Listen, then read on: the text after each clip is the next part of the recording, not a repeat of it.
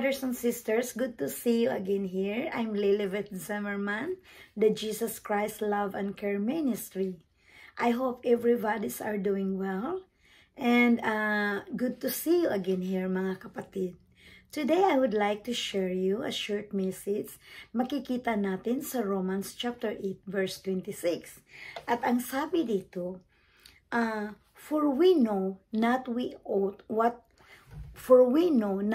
we should pray for as we ought, but the Spirit itself maketh intercession for us with groaning which cannot be uttered. Glory to God. This is the word of God. So mga kapatid, ang title, nilagyan ko na lang ng title na, ang title niya ay, it says na, The Spirit help us in our weaknesses. So, this is our word today, in Romans chapter 8, verse 26. Now, for we know not what we should pray. So, that means that we don't know how to pray. So, the Spirit help us to intercede us. So, likewise, the Spirit also help with our infirmities. So, it says that even we don't know how to pray, but the Spirit of God help us to pray. So, for we know not what we should pray, kahit hindi natin alam what we need in our prayer, but the Holy Spirit help us how to pray. So, even we don't know how to pray, but the Spirit of God help us to pray, and also He intercede us. He intercede us for us with groaning and cannot be uttered. So, mga kapatid, yun yung so, likewise, the Spirit also help with our infirmities. So, ano bang infirmities? Yung infirmities, yung kahinaan natin, yung kung saan tayo mahina, pinalalakas tayo ng Espiritu Santo. So, for we know not what we should pray, for us we ought. So, but the Spirit itself make it intercession for us with groaning and which cannot uttered. So, mga kapatid, ito ay isang inspiration na kung paano noong unang panahon, the early churches. So, Paul talk about how the Spirit worked when that time. So, in his ministry. So, here, Paul tells us that His Spirit help us in our infirmities. So, yung mga kahinaan natin, He help us. So, that is our weaknesses. So, He gives us the strength to bear our weaknesses. So, bibigyan tayo niya ng lakas para magkaroon kung saan tayo mahina. Lalo pa niyang pinalalakas tayo niya kung tayo ay mahina. So, that's the work of the Spirit of God. So, and gives us truth that help us to endure them. So, give us a truth. So, ito ay nagbibigay sa atin ng totoo, ng katotohanan, kung ano, tinutulungan tayo, ginagabayan tayo, para hindi tayo mailigaw, para hindi tayo magkakamali. So, He give us a conviction sa tuwing tayo nagkakamali. So, naligaw ng landas, He convict us. He reminding us. Amen? Glory to God. So, one specific way that the Spirit help us by making intercession. So, when we don't know how to pray. So, mga kapatid, if we don't know how to pray, just ask the Holy Spirit. Just let the Holy Spirit to allow Him to control you, to help you how to pray. Even we don't know how to pray, but He intercede us between our God. So, the Holy Spirit, strengthening us. He help us. He guide us, mga kapatid. Amen? Glory to God. So, that's His work. So, that's why Jesus Christ, He give us the Spirit of God. So, the Holy Spirit lives in us. So, yun, mga kapatid. So, this is a crucial part of the help that the Spirit give us. Sometimes we don't know how to pray. That may be because we don't know what is best for us. Amen? So, or because we don't know what God might be willing. What God might be willing to do for us. So, kahit hindi natin alam. Hindi natin alam kung ano ang plano ng Panginoon. Hindi natin alam kung ano ba talaga ang inilaan niya para sa atin. But the Holy Spirit help us. So, yun mga kapatid. So, we aren't sure who God is. And we don't understand His character. That's true mga kapatid. We don't know Him. He's really how He is. And also His character. And what His plan for His people. His children. Amen? Glory to God. But we don't know how to help ourselves. Kahit hindi natin alam kung paano tulungan ang ating sarili. But the Holy Spirit, He will guide us. He will teach us. Hallelujah. So, when that happens, we need an intercession. So yun, siya ang nag-intercede sa atin between us and to God. Amen? Glory to God. So, He knows how to voice our needs. Hallelujah. So, He reads the recesses of our hearts and transmit that the Father, that the Father, in a way, we cannot. So, this groaning mga kapatid, groaning often in a heavenly language that only God can understand. So, ito yung sinasabi mga kapatid, yung groaning, a heavenly language. Ito yung tongues, the speaking tongues that people, when they heard, they don't understand it because that person, the Spirit of God, groaning inside in that person, and then intercede between God. So when you speak the speaking tongue, so I remember that before when I speak the tongues, I don't understand, just only continue flow the speaking of tongues, because if you search that in the Bible, the speaking tongues is you talk direct to God. Amen. So but the more you spend time in the Lord, the more the Holy Spirit help us to understand too what you're talking about, when you pray, because God, the Spirit of God, give you wisdom how to understand. So the more you have intimacy with the Lord, His presence. So you understand what is the meaning, what is you're praying for.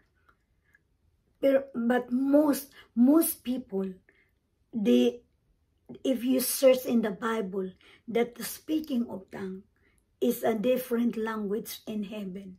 So that means that you talk to God directly through the Spirit of God. So groaning in your spirit. Amen. Glory to God. So yun mga kapatid, na gayon din naman ang Espiritu ay tumutulong sa ating kahinaan, sapagkat hindi tayo marunong manalangin, amen, nang nararapat. Ngunit ang Espiritu rin ay namamagitan sa atin ng mga hibik na hindi maisaysay sa pananalita. So ito yung sinasabi, hibik na pananalita. That means the speaking of tongue. So you talk directly to God. Amen. Glory to God. So kaya pinamagatan kong the Spirit help us in our weaknesses. Dahil siya ang gumagabay, siya ang tumutulong mga kapatid. So yun mga kapatid, so it becomes a kind code that allows our heart to bypass. So to bypass upang yung our minds and go straight to the heart of God. Hallelujah. So the Holy Spirit becomes our interpreter, translating our deepest needs to the language of God's. So ito yun mga kapatid ha. So ito yun. He is the interpreter too. Or translator, interpreter. If I remember when I was in Japan, I was working in the Philippine Embassy as a translator. And then a lot of Filipino coming from Davao City, and they came to Japan. So they don't know how to speak. Even they have the blood of Japanese. They are half Japanese, and they came to Okinawa to look their parents, because during the Second World War, when their parents was in Davao City, so they married. And then they got child. And then, nung magkaanak sila doon sa Davao, so iniwanan nila, bumalik sila sa Japan. So, that time, so when they grown up, hinahanap nila ang totoo nilang father. So, yun ang ko, nandoon kami sa hotel, ako ang nagta-translate. So, ganun yung naisip ko lang yung halimbawa, kung ikaw ay maging interpreter. So, minsan hindi rin madali, 'di ba? Kasi minsan iba-ibang accent ng mga tao, iba-ibang language.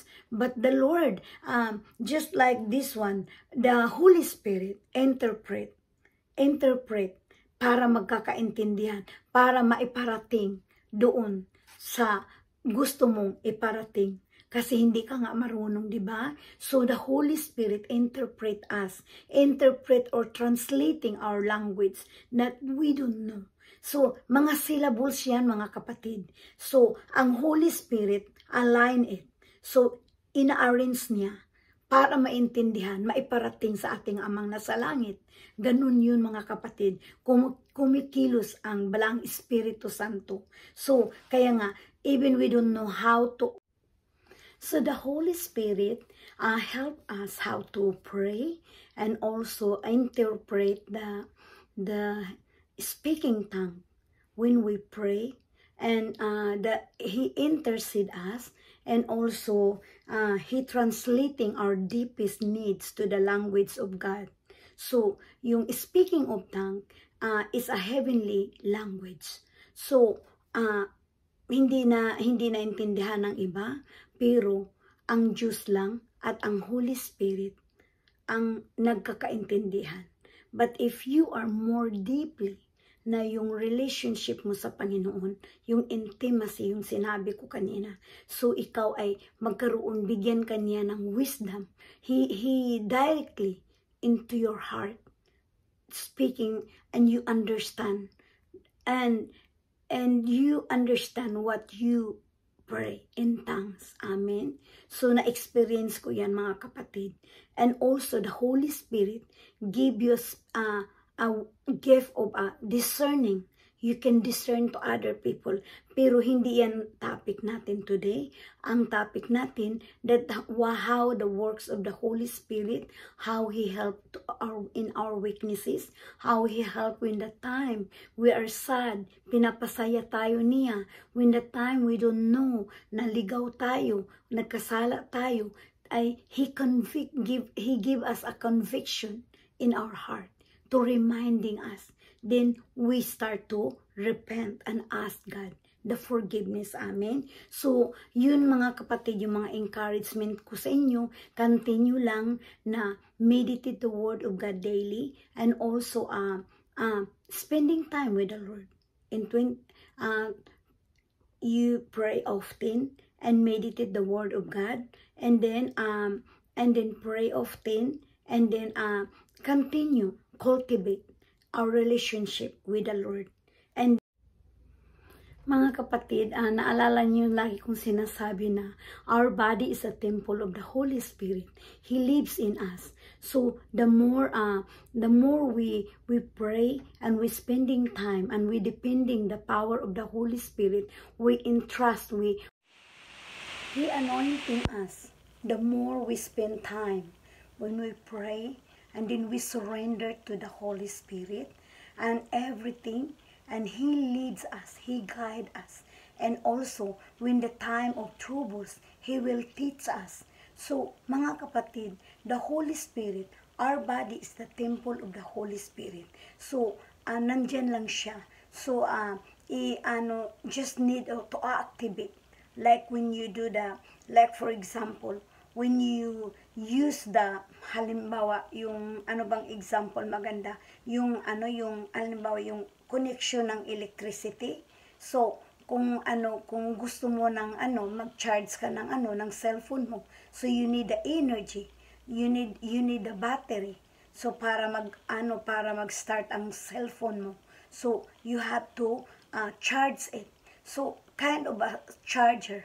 So if the more you pray, the more you spending time and you surrender to the Holy Spirit, and in the power of the Holy Spirit, the anointing pour out in us, because we spending with the Lord, we talk to Him often. So that's why pray constantly, pray often, pray constantly, and then give thanks, and then for this is the will of God for us, true in Christ Jesus our Lord. Amen. So our body is a temple of the Holy Spirit.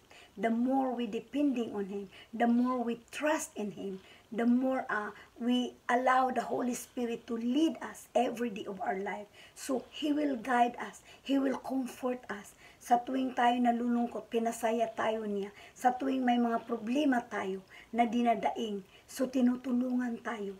So when we pray directed to our Father, so we pray in tongues, so heavenly talk, heavenly language. So yun mga kapatid. So wag lang tayong mag-alala. The more even in time of troubles, just keep entrusting in Him. Continue abide in Christ. So through the power of the Holy Spirit, so kaya nga sabi, we can bear much fruit if we continue abide, if we abide in Him and He in us. So we can bear much fruit. If we, for apart from Him, we can do nothing. Yan ang sinabi niya sa John 15 verse 5. So ang sabi din, if we keep His command, if we love God, we keep His command, and He will give us a counselor to be with us forever. So ano ba ang counselor na sinasabi? Which is the Holy Spirit. Nung before bumalik si Jesus Christ, before He was ascended to heaven, He gave His the Holy Spirit, the Spirit of truth, to comfort His people. So ano sabi niya sa mga apostol niya, lagi ninyo akong kasama. Huwag lang kayong mag-alala. So, which is the Holy Spirit, the Spirit of truth. Sinabi din ni Jesus Christ sa kanyang mga apostol, kung hindi siya aalis, hindi darating ang Spirit of truth, which is ang Espiritu Santo. So, yun ang gift na binigay sa atin. So, the Holy Spirit living inside in us, like a water. So, kung i-ano mo, like a water, and the Holy Spirit also, ma-describe mo, like a fire. So, kung halimbawa, kung ikaw ay medyo siguro mahirap sa mga baguhan kung sasabihin ko ito, na ang the power of the Holy Spirit, like an electricity, na kapag nag-charge ka, so, ka, yung kind of electricity.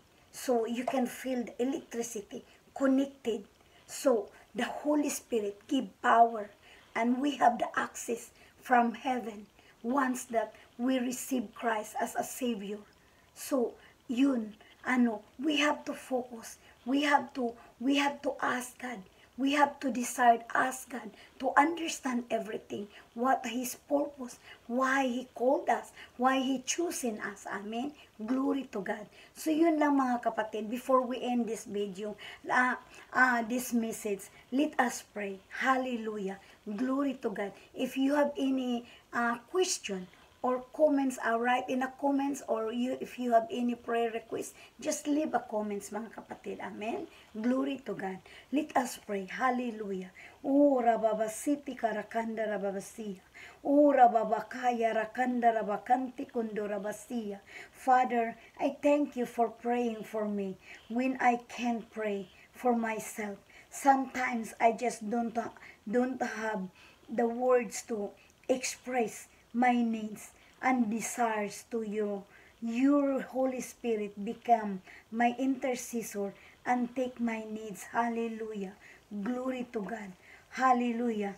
Oh, Father God, hallelujah. We lift up to you, O Lord. Hallelujah. Ura basiti karakanda rababasia. Ura basito kurakanda rabasia. Even we don't know how to pray, oh God. Thank you so much for your Holy Spirit. Roha Kodis Arakanti Kandara Babasia.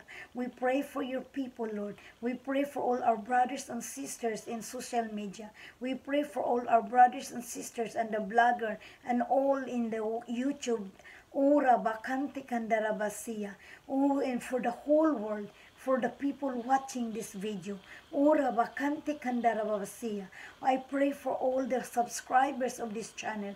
Continue support for this ministry. I pray for all the sponsors of the Jesus Christ Love and Care Ministry, the ministry in Philippines, O Lord, to prosper, O God. Ura babasiti karakanda rabasia. I pray for all the people around the world have very ill, and Lord, we ask you, touch their body by your stripe, O Lord, because you was wounded for our transgression. You was bruised for our iniquities. The chastisement of our peace was upon you, Lord. And by your stripe, O Lord Jesus, those people that suffer the sickness, O God, they will recover by your stripe, O God. Ura babasiti karakanda rabasia. I pray for all the nation, O God. I pray for the whole nation that na dumadaan ng mga pagsubok, mga trials, Panginoon. I pray for all the family na dumadaan ng mga hirap at trials and tribulation. I pray for those people, Lord, that losing their loved ones, O God, because of this pandemic, O God. I ask you, Lord, to deliver and to set them free, O Lord. Have mercy of them. Protect them from all kind of evil, O God. Open their eyes of their heart to see the spiritual truth, to keep their mind, O God, into you, to set their mind on things above, but not on these earthly things, O God. Dahil panandalian lang ang mga bagay na nakikita namin dito sa mundo. Father God, we ask you, Abba Yahu, Yahushua Masiya Ruach Kudis, we love after you because we know that you never leave us. You are God, that you say that do not fear, for I am with you. Do not be afraid, for I am your God. I will help you. I will strengthen you. I will hold on you with my righteous right hand. Father God, Abba Yahu, Yahushua Masiya Adonai, we love after you, all my brothers and sisters, because we know, Lord, that you are the great and miracle worker, God. Ang lahat walang imposible sa inyo, Panginoon. The more we trust in you, O Lord, the more, hallelujah, we embracing in you. Hallelujah. You show the mercy of your people, your compassion, your love, O God. Hallelujah. Ura bababasa takarakanda rababasiya. O Holy Spirit, O God, pour out the heart of your people, O God, to receive the blessing, to receive the salvation, O God. O Rabasiti Karakan, forgive us, O God, for our iniquities. Forgive us, Lord, hallelujah, for our stubbornness. Forgive us, O Lord, for our distraction and compromising in our life. O Rabasiti Karakanda Rabasiya. Ibalik mo po kami, Panginoon. Hallelujah. Paalala mo po sa amin lagi. Salamat sa balang Espiritu Santo. Laging nagagabay sa iyong mga anak. Thank you, Lord. We give honor and we give glory to you. Thank you for your word today. Hallelujah. For the encouraging and reminding that even we don't know how to pray, that there's a Holy Spirit to intercede for us. Ura babasiya na namamagitan sa between in you and us, O God. Thank you so much, and we love you. We honor you, and we glorify to your name. Bless all the viewers and the supporters of this Love and Care Ministry. Thank you so much, O God. Oh, we love you. We give honor to you. Ura babasata karakanda rabasiya. Ura kanti kundora bakahiri kitukarakanda rabasiya. Ura basiya. Glory to God. Oh, we praise you. In the name of Yahushua Masiya Adonai. In Jesus Christ's name we pray. Amen. And everybody say amen and amen. Thank you, brothers and sisters. See you soon. Thank you so much. May the Lord bless you, and I love you all. God bless. Amen.